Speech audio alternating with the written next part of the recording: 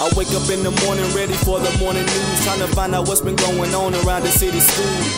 Oh yeah, and I forgot to even mention, it's your daily morning duty. Teachers, please post attendance. A new season and it's about to be wild, showing students full of spirit, dedication, and smiles. And yeah, I guess that's all I have to say, but thank you all for tuning in to AHS Today.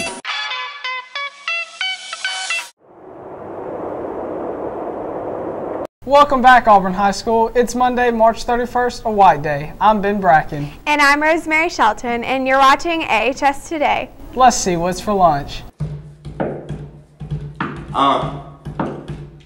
Okay. Good morning, everybody.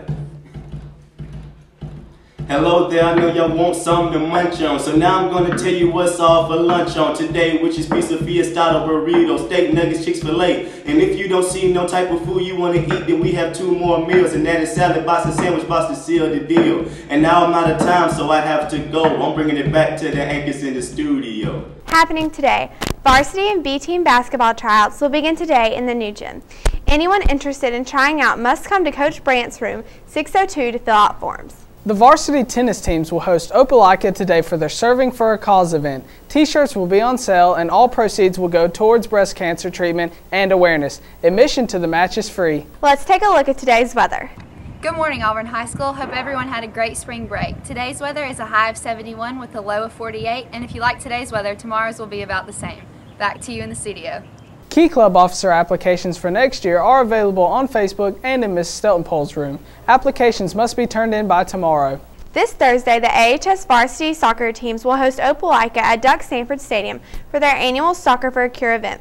The girls' game will begin at 5 p.m. and the boys' game will play at 7 p.m. Admission is $1 and there will be a t-shirt sale and a bake sale.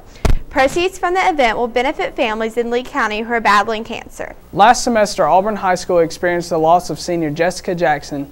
Prior to spring break, friends and family planted a tree outside the new gym in Jessica's memory. We go now to the school news for this story. On March 20th, we had a memorial service of a planting of a tree for one of our students, Jessica Jackson, who passed away back in the fall. And this tree was just kind of a memorial to remind her and the legacy. By her being an athlete, we planted it near the gym, which reminded people of the legacy she left for her classmates here at Auburn High School. And we'll establish a little plaque that if you come and read why it's planted, why it's located, where it's located near the school. The tree symbolizes remembrance that you would have for a person in this time period. So as we look around, we want everybody just to kind of be observant and thankful for the time that we shared. And it will be a kind of a place that will be significant on campus. Justice touched all of our lives. If you knew her, you loved her.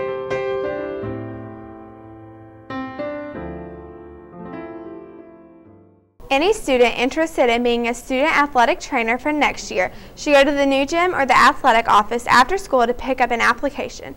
Applications are due by next Friday. Volunteers are needed for the annual Auburn City Fest that will be held Saturday, April 26th at Kiesel Park. Volunteer applications can be accessed at auburncityfest.com. Thanks for tuning in. That's AHS Today. Please stand for the Pledge of Allegiance and observe a moment of silence.